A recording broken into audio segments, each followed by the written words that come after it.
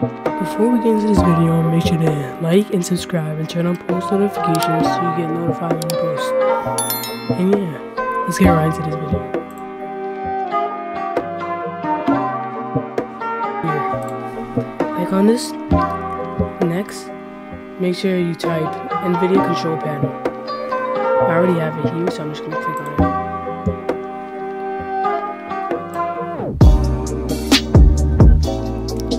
Once you have done that, next you have to make sure you're on change resolution and at the left of your screen, which is right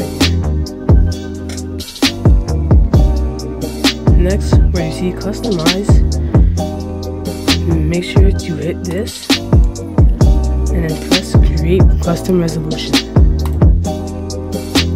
Once you have pressed create custom resolution, where you see horizontal pixels, put this at whatever you want your special resolution to be, and keep the vertical lines at 1080. Me personally, I would prefer 1380 if you would like to stretch use res, but I'll persuade you to use 1440 or 1550. Once you have done that, press test.